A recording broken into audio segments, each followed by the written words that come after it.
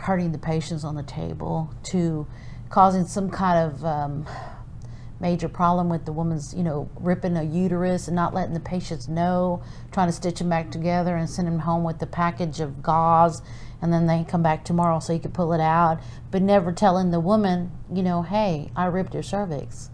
You need to get some kind of, you know, some kind of special, you know, you need to get that looked at, you know. He would never tell the woman. And if he had a patient that asked a lot of questions, he'll prefer for them to be put to sleep. Yeah. Oh, really? Yes. Right. Any little comment that you would make as far as if you were on the table, it was his way of making more money, of course, because deep sedation meant dishing out another $200. So if you made, is it going to hurt?